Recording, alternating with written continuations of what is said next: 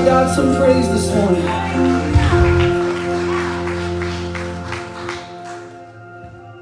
Good morning. Good morning. 2 Corinthians chapter 5, verse 17. Therefore, if anyone is in Christ, the new creation has come. The old has gone, the new is here. We serve a God. We come to this place to praise a God who gives us that second chance, who gives us that third chance, fourth chance, fifth chance, every single chance we can imagine and do not deserve to come back to Him. That regardless of what our life may have been, that when we come to God, we have that moment of restoration. We are the new creation. We are now His.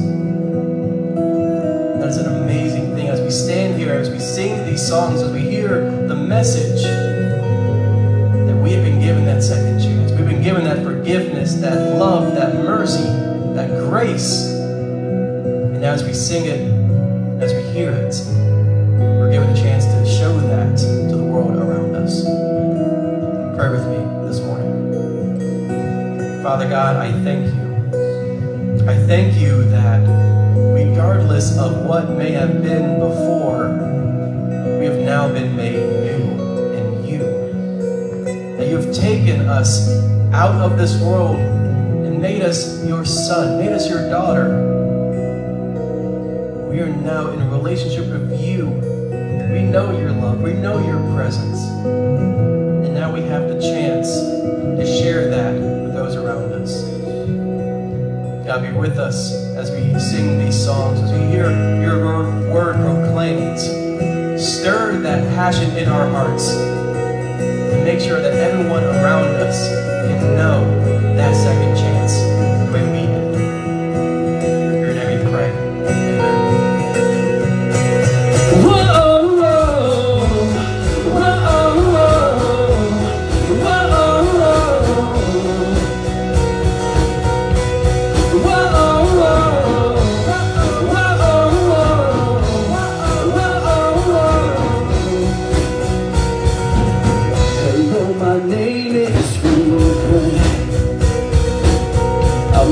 Surely have met every single day of your life. I'm a whisper inside, the one that you forget. Hello, my name is Stevie. I'm sure you recognize me. Just when you think you can win, I'll drag you right back down again. You lost all belief. Well, these are the voices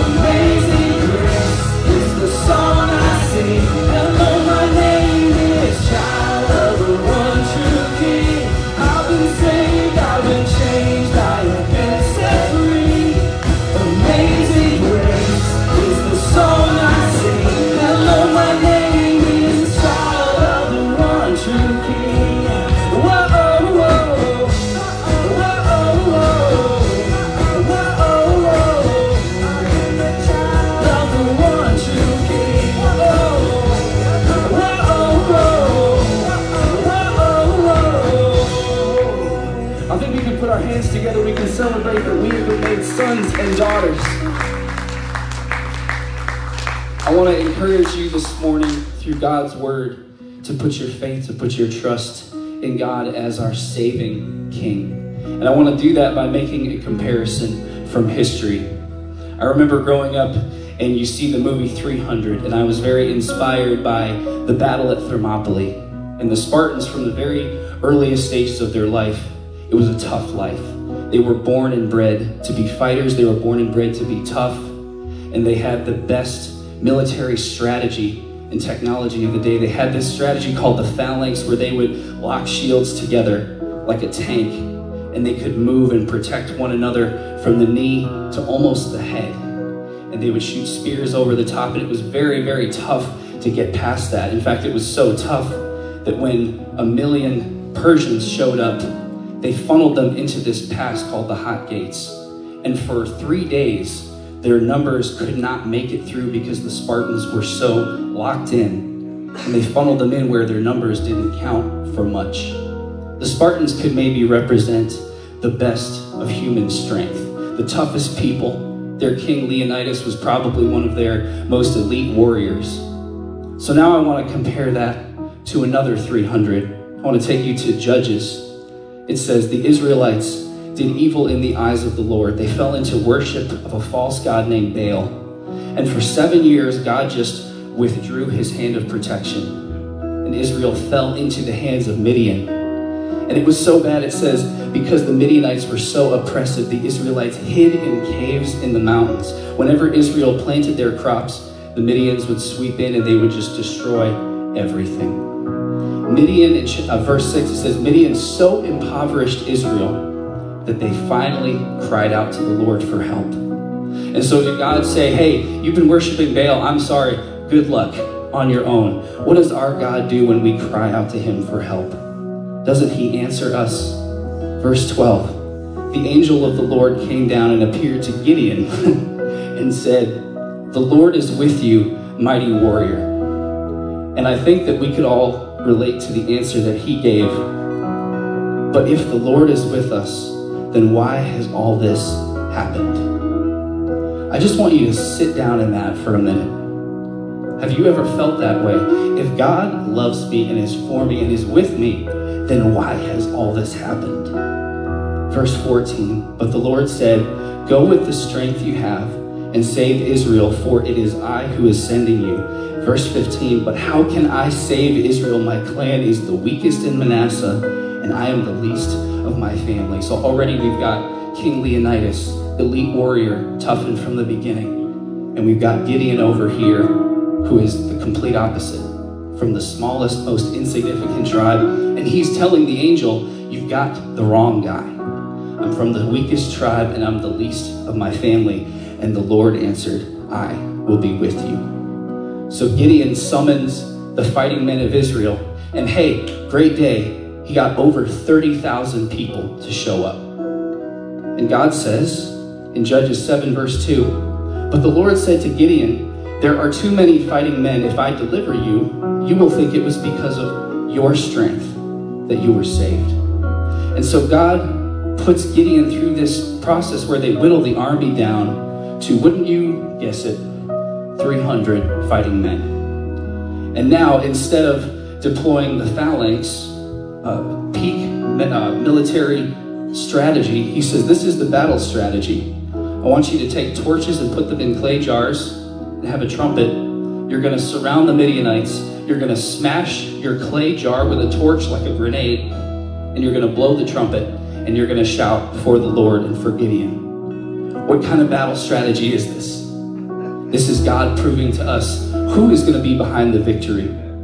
So Gideon and his men do this. Can you imagine 300 men, by the way, surrounding this camp? They probably were like 50 feet apart. I mean, this can't feel good in battle. Judges 7:19. They smashed the jars with the torches inside and blew the trumpets. And when the 300 trumpets sounded, the Lord threw the men in the Midianite camp into a panic.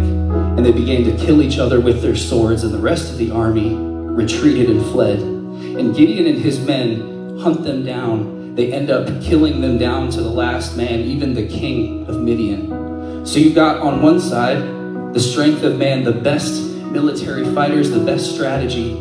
The Spartans were killed down to the last man, and the Persians made it through in spite of their efforts.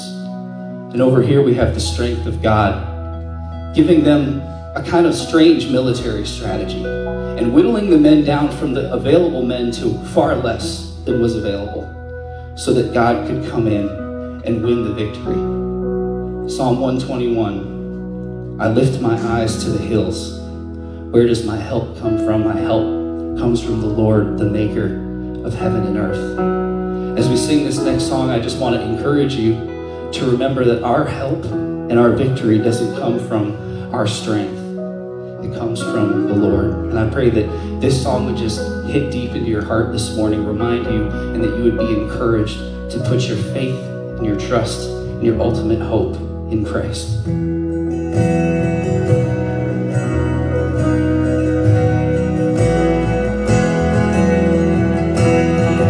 My foes are many, they rise against me, but I will hold my ground,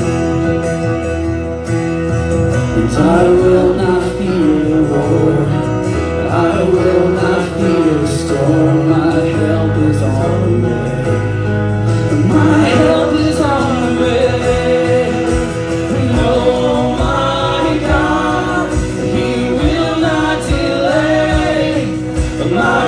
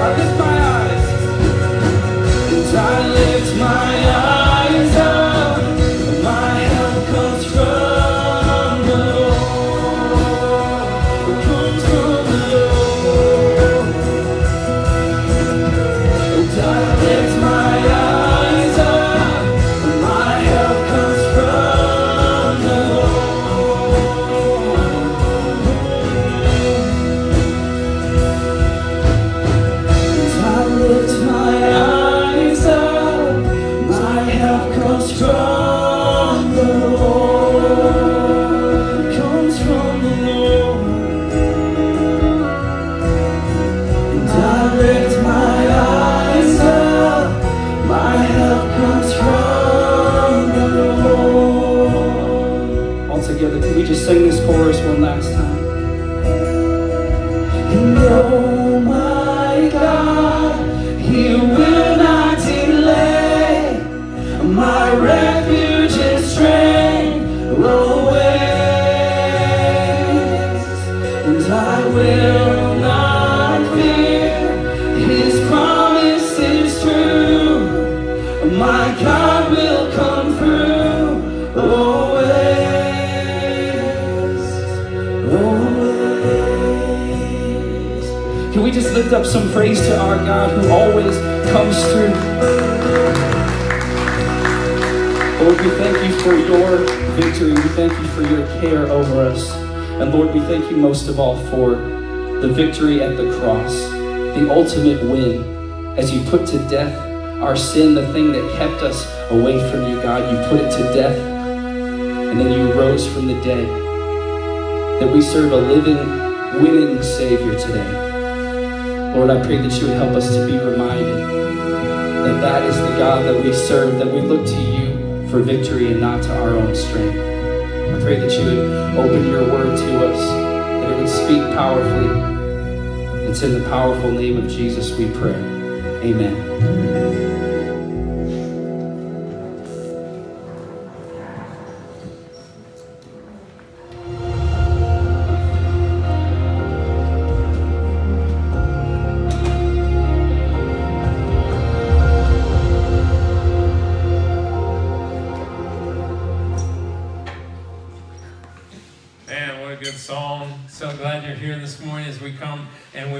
Together, and we've been going through the book of Jonah, and we are finally at the end. And before we dive in, I want to ask you a question. You ever watch a movie or listen a show or something like that, and you get to the end and it ends and you're just like, wait, what?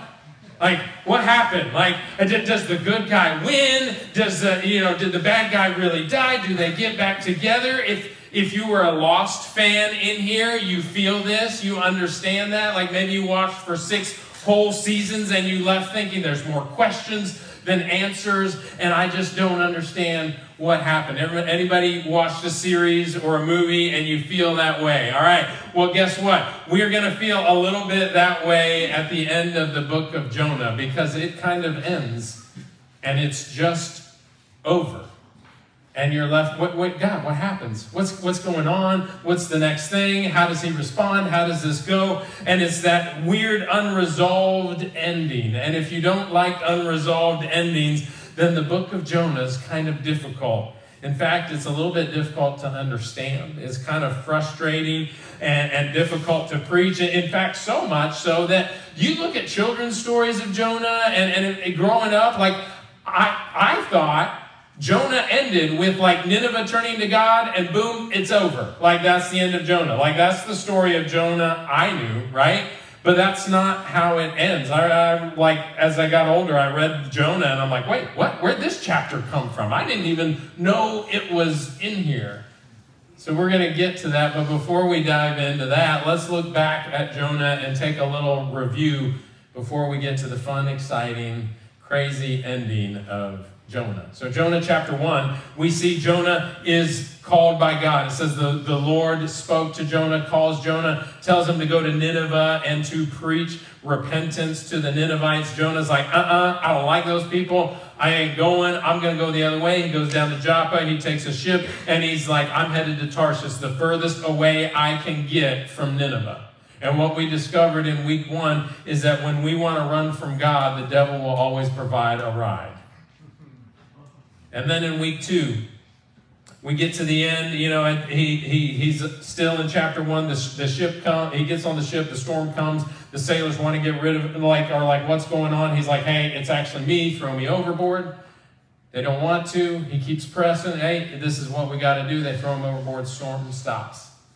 The end of chapter 1, which leads us into chapter 2. We get this verse that says, the Lord provided a huge fish. And what we discovered is that sometimes what we call a problem, God calls a provision. And then Jonah calls out to God. In Jonah chapter 2, he prays to God, he confesses, he claims God as his salvation and his hope. and he's crying out to God. And then we get to my favorite verse in Jonah chapter 3, verse 1. Then after he's vomited out on the dry land, and Jonah gets a reset. It says, the word of the Lord came to Jonah a second time. And aren't we glad that we serve a God of second chances? God doesn't just call, he calls back, and he continues to call. And Jonah gets up, he obeys, and he finally goes and preaches, and he preaches kind of the most lame, reluctant sermon that I think I've ever heard. Like, hey, 40 days, city's going to be overthrown. That's it. Like, good job, Jonah. You did an awesome job there. But somehow the people repent. God works through the craziest sermon, and they repent. And this is the end of Jonah chapter 3. When God saw that the Ninevites did and how they turned from their evil ways, God relented and did not bring on them the destruction he had threatened. When they repented, God relented. And then the whole nation, from the king to the poorest of the poor, turns to God. And how do you think Jonah's going to respond to this? I mean, think about it. How would you respond? Like, imagine we hold a huge revival in downtown Easley or in Pickens or something, and we have this huge revival service, and thousands come to know Jesus, and thousands turn and repent, and they're like, man, I haven't been following after God, and I'm going to turn to God. Like, we'd have a huge party. It would be this awesome celebration. We would be just so excited, celebrating, do all kinds of stuff, and it'd be amazing, right? That's how we'd respond. It'd be like, God, wow, you're so awesome. This is incredible. That's what we'd expect Jonah to do, right? That's not what Jonah does. Not even close. Jonah chapter 4. I told you it's a weird chapter. It doesn't make a lot of sense. And it doesn't start off very well. And it doesn't make any sense. This is what it says. But Jonah, after they've all repented, after they turn to God, this is how he responds. But to Jonah, this seemed very wrong. And he became angry. Now that's like a soft translation there. He became angry. Actually, the word for this in the Hebrew is a very strong word. I mean, it's more like rage, like deep-seated rage. Any Dude Perfect fans in here? Like, or your kids do? Yeah, the rage monster, that's what's happening with Jonah right now. Like, this is big-time rage, like upset, just, I'm out to get, like, I don't like this guy. This isn't fun. I'm totally against this and upset. And then he does this. He prayed to the Lord. Isn't this what I said, Lord, when I was still at home? This is why I tried to forestall by fleeing to Tarshish. Man, I knew you were going to do this, God. This is what I was expecting. This is why I ran away. He didn't run because he was scared. He didn't run because he was afraid of the Ninevites. He ran because he knew the character of God. And listen to what Jonah actually is complaining about. Jonah, this doesn't make a lot of sense. He's complaining about this. I knew that you are gracious and compassionate God, slow to anger and abounding in love, a God who relents from sending calamity. Now, Lord, take away my life, for it's better for me to die than to live. Really, Jonah? What is happening here? It doesn't make a lot of sense. It's confusing. It's troubling. It's frustrating. It's difficult. But let's pause and back up a little bit before we cast too much judgment on Jonah. And remember, Jonah chapter 1, we talked about the Ninevites and just how awful they were. And I mean, these people, like, raped the women where they went in and battled. They would kill the innocent children. They would go in and just the worst torture you could imagine. And some scholars believe that Jonah's family may have been directly impacted. He may have had a brother, an uncle, a grandparent, a parent who was killed, tortured, raped by the Ninevites. Like, this is personal now. That goes a little deeper now. And maybe when we start and think about the people or the groups of people or the particular religious group or particular political group or the particular person that we think, man, but God, do you know how they've hurt me? God, do you know what they've done? God, do you understand what they... And suddenly, maybe we have a little bit more sympathy for Jonah. Because we liked God's grace for us, but not so much for others sometimes. And notice, I mean, remember what happened in the last chapter? Like, Jonah was obedient, yes.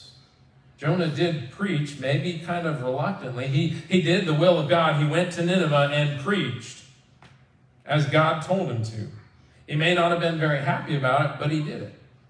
And the people repented. And I think this shows us something that was a problem in Jonah's life and might be a problem in our own life if we look hard enough and if we really are willing to risk looking at our own hearts. Is that we discover in the book of Jonah that it's possible to do the will of God without the heart of God. It's possible to do the will of God, Jonah preached to the Ninevites, without the heart of God. God, I'm angry that you actually forgave them. And maybe we do that too, if we're honest.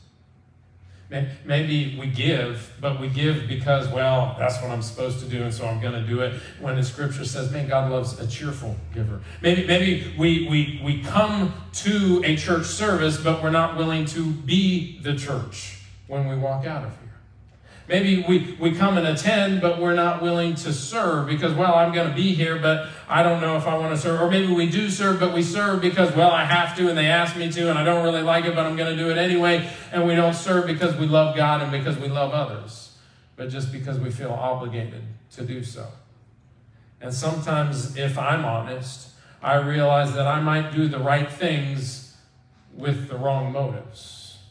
And maybe if we all look at our own lives, we see that sometimes we do the right thing with the wrong motives. Maybe we do the will of God, but we're not doing it with the heart of God. Yeah, sure, God, I'll serve you, fine. Yeah, sure, I'll go talk to him, whatever. Yeah, I guess because I have to, I'll forgive him. But I'm not letting him forget it. Sometimes we do the will of God without the heart of God. And then the story continues in Jonah chapter 4, verse 5.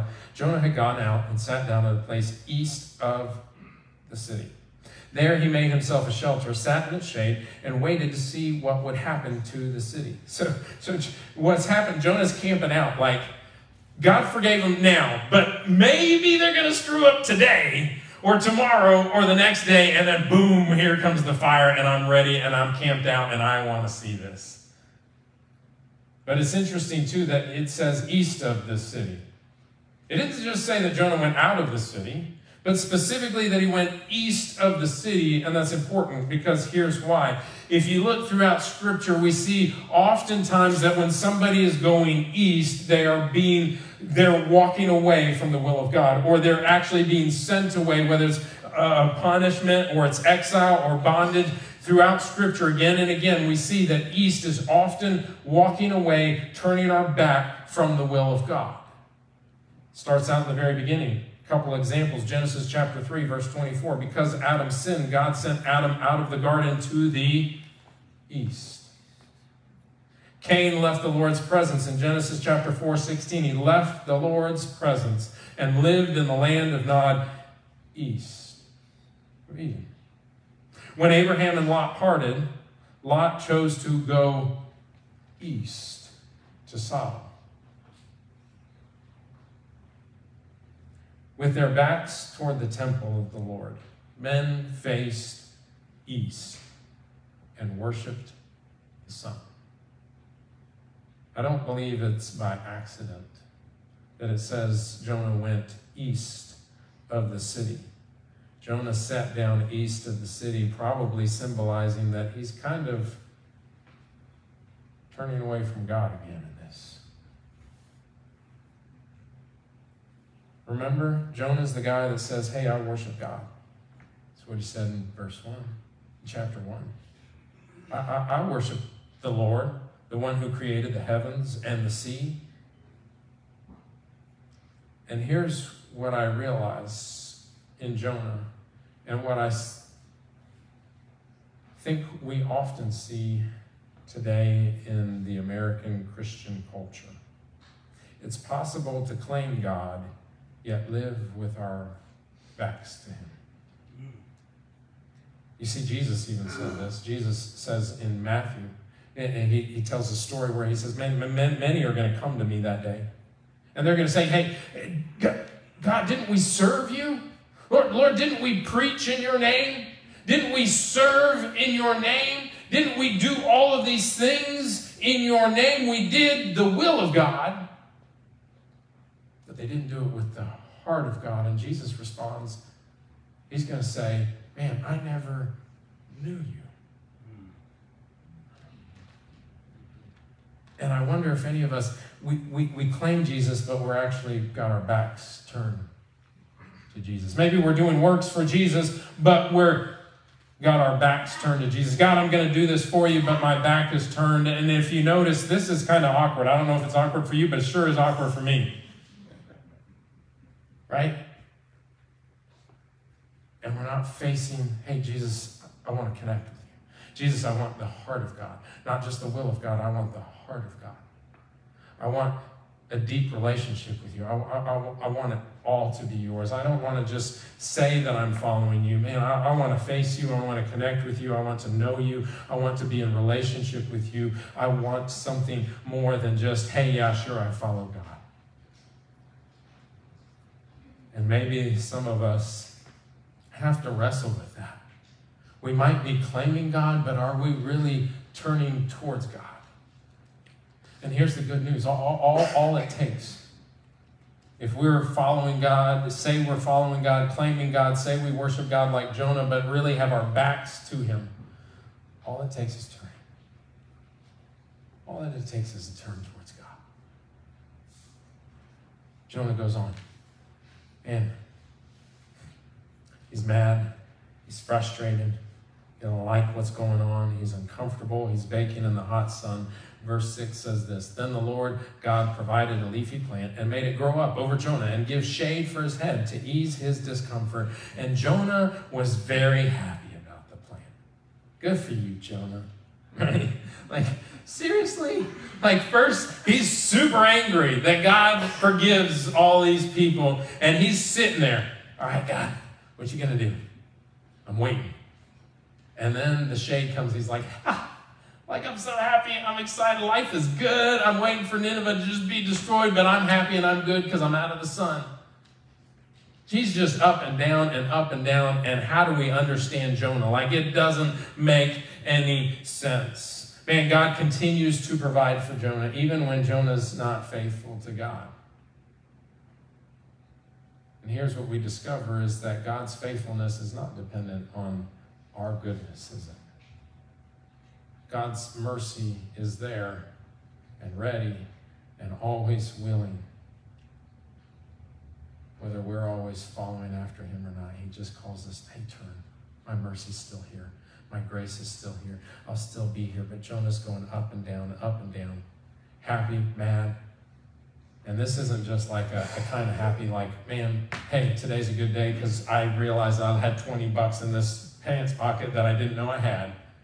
No, this is like, I just won $1 million kind of happy. That's the word it's talking about. It's rejoice greatly, exceedingly overjoyed. Over some shade in a plant. Come on, Jonah. And here's what I discover in Jonah, and sometimes I discover in my own life, is that Jonah was more concerned about what God could do for him than what God could do in him and through him. I don't care that you used me to change this whole thing. I don't care about them. But God, I'm so glad you gave me this blessing. I'm not so concerned about those people, but God, thank you for taking care of me. And sometimes we're more concerned about what God can do for us than what God can do in us. and through us. And Jonah loved receiving God's blessing and God's provision, but God was about to teach him a lesson, because sometimes what we see throughout Scripture, what Patrick was alluding to as well, is that the Israelites, man, they would get comfortable with God's blessing and forget that they were supposed to be a blessing to the nations. And they're like, hey, it's all about me. And then they would turn inwards, and then they'd start turning to other things, and they'd forget that it was about something else and something bigger than them. And Jonah kind of forgets that. And he wanted God's blessing, but he wanted to skip the lesson. And maybe some of us want God's blessing, but we want to skip the lesson that God has for us. And God's about to teach Jonah a lesson in the middle of this. And so God provided this plant. Jonah's comfortable. He's happy again. He's all, life is good. I'm sitting here in the shade watching, hoping that maybe God's wrath will come and destroy the city. But at dawn the next day, God provided a worm, which chewed the plant so that it withered. When the sun rose, God provided a scorching east wind, and the sun blazed on Jonah's head so that he grew faint, and he wanted to die. And he said, it would be better for me to die than to live. Complain much, Jonah? Like, he's drama. But I love that the Bible includes all these details, because it's real. Like, we get Jonah's real, raw emotions here. Like, it doesn't cover it up. It doesn't just say, Jonah, yeah, he preached and they're good and everybody's happy and it's a happily ever after. No, real life is happening here. And maybe we don't like Jonah, and maybe we're uncomfortable with this chapter because maybe it's a little bit too much like real life.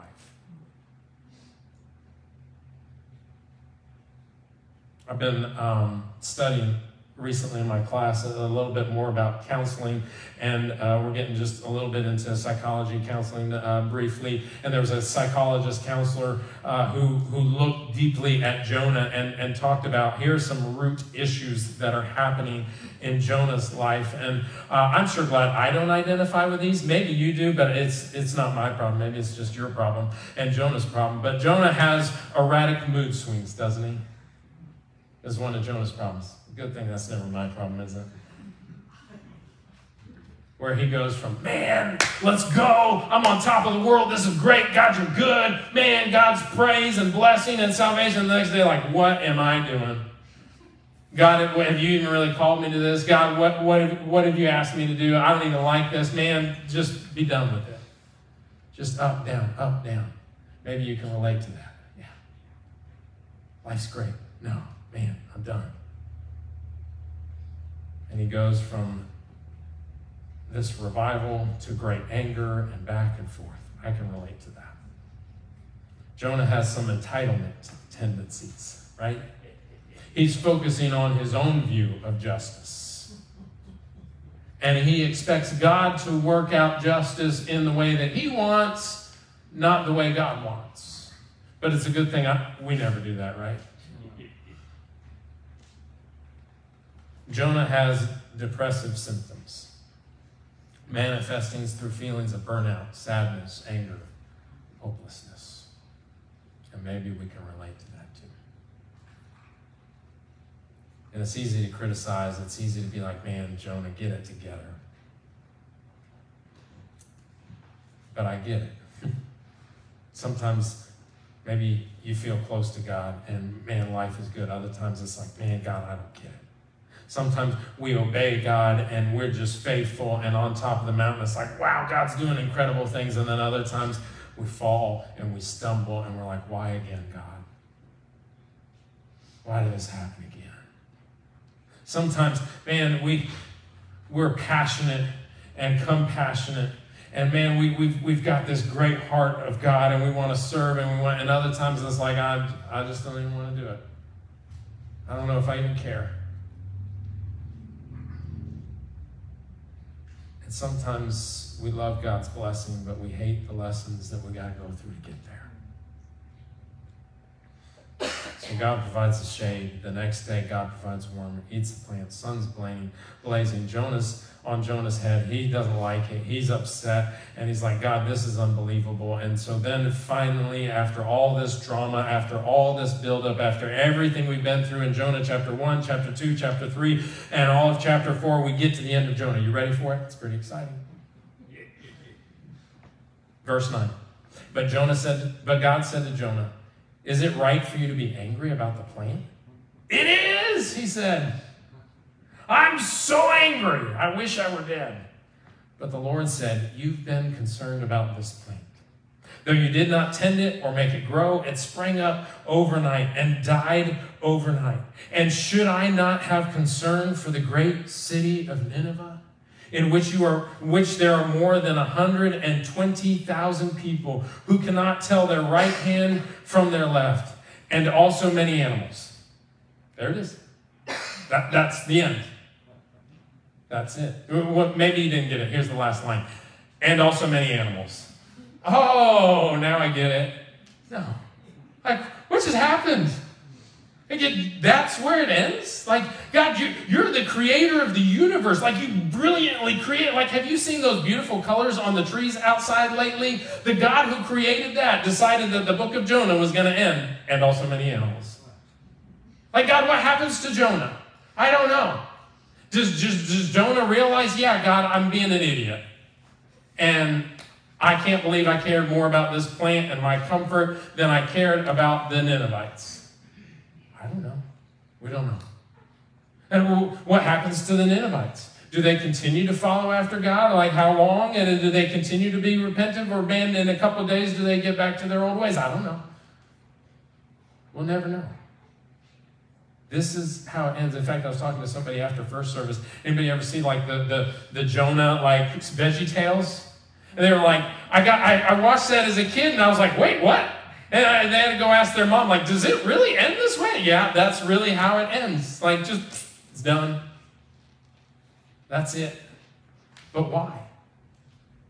Why does this happen? I mean, does Jonah's heart change? Did Jonah die? Did something happen? What's going on? Did the plant grow back again? How's it happening? But I think part of what's happening and why it's doing this is because maybe it puts us a little bit more in Jonah's shoes. It makes us see ourselves a little bit more. How would I respond? What would I do next? What's going to happen next? And it's open-ended because maybe it's open-ended for us to look at and to say, yeah, how should we respond? What is next?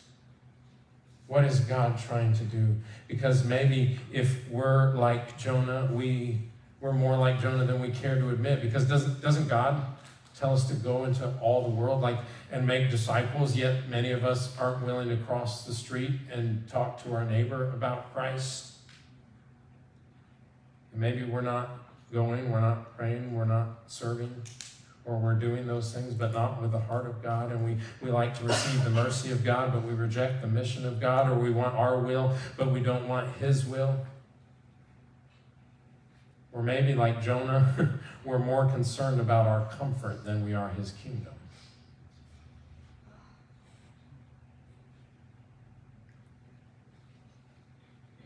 But what we also see is that Jonah doesn't get the last word. It's not about Jonah. Remember, he's not the main character. Who gets the last word? God gets the last word. And what we see in Jonah is that God continues to be faithful. So even if we see ourselves in Jonah, what we see is that God will still be faithful. God will still be merciful. God still reaches out to us. God still calls us again. God still offers us another chance. And in fact, Jesus points back to Jonah. And he says, he says even someone greater than Jonah is here. After he says, I'm going to give you a sign, and it's the sign of Jonah. Yes, Jonah was in the belly of the fish for 3 days. Jesus was in the heart of the earth for 3 days. And now he says somebody greater than Jonah is here. And what's greater than Jonah is Jesus. You see, Jonah's pointed us forward to Jesus. And I think it leaves it open-ended, and it leaves us hanging right there, because he says, hey, this is about to be something bigger. There's something bigger even coming. He's pointing us towards the gospel.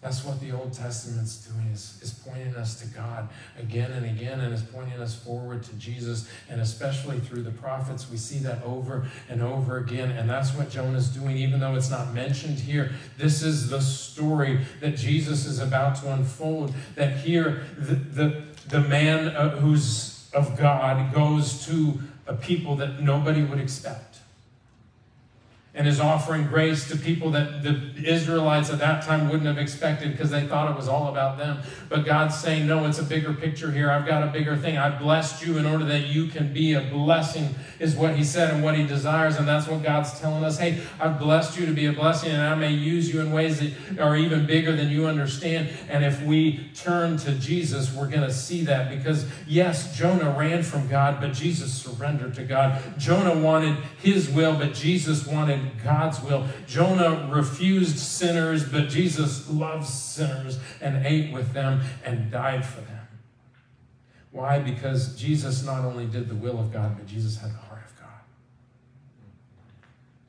who is gracious and compassionate, slow to anger, and abounding in love. And so we could be like Jonah, or we could be like Jesus.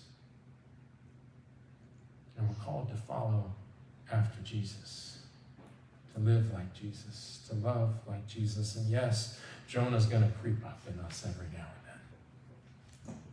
And yes, maybe we feel more like Jonah than we'd care to admit.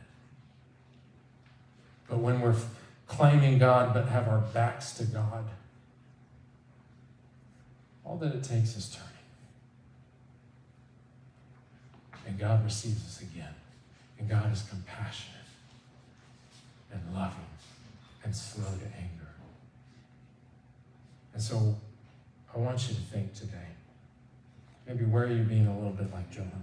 Maybe you're following the will of God, but not with the heart of God. Maybe there's a specific area in your life where you might be following the will of God in that area, but not with the heart of God. And you want to just give that to God and say, hey, God, and I want to not just follow your will, but I want to follow your heart. God, I don't want to just claim you, but I actually want to live towards you and in your presence and with a heart for you. Maybe God, I've been so concerned with myself and blessings for me and comfort for me that I've just ignored the calling and I've ignored your kingdom. And God, I want to live for that. How's God calling you today?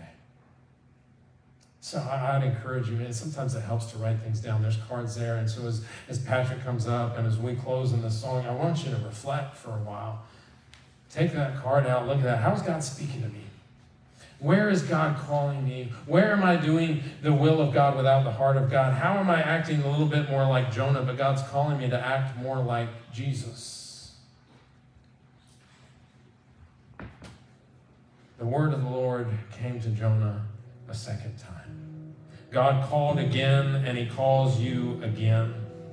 And we're reminded in Jonah that God gives us a chance again and again and again. And every chance from God requires a choice from you. What will you choose today? Will you choose to turn, to follow after God, a God who is gracious and compassionate, loving, slow to anger, and wants to show you that grace and mercy, but beyond that, wants to change you and work through you to show others that same grace and mercy? Would you pray with me? Jesus, thank you that you are good. God, speak into our hearts. May we stop, and may we not be so quick to just say, man, Jonah messed up. Jonah had some issues, but God, where are the issues that I need to deal with? God, what are the hard issues you want me to get to? God, where am I bitter towards others? Where am I doing things just out of obedience, but not out of a heart for you, not out of a true desire for you?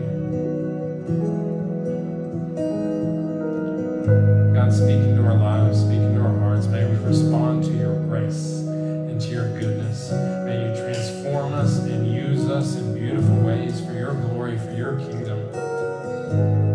Because it's not just about us, and it's not just about what you want to do in this moment, but it's bigger than that. God, you want to do something in us because you also want to do something through us.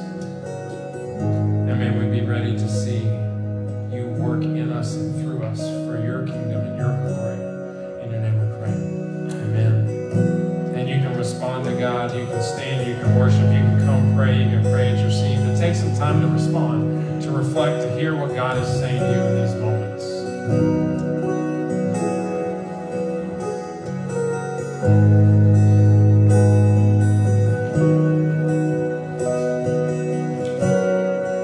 Oh, how I need your grace, more than my words can say. Jesus, I come. Jesus, I come. In all my weaknesses, you are my confidence. Jesus, I come. Jesus, I come. And I will rise, stand redeemed, heaven open over me. To your name, eternally, endless glory, I will reign.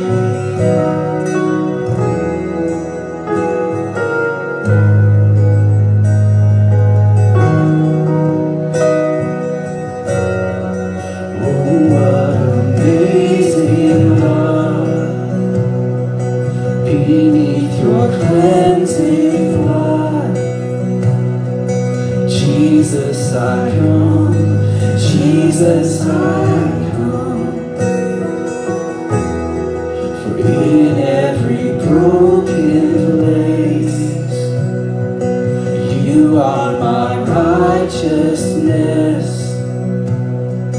Jesus, I come. Jesus, I come. And I will rise, stand redeemed, heaven open over me. To your name, eternally, endless glory, I will reign. And I will rise, stand redeemed, heaven open over me. To your name, eternally, endless glory, I will reign. Whoa.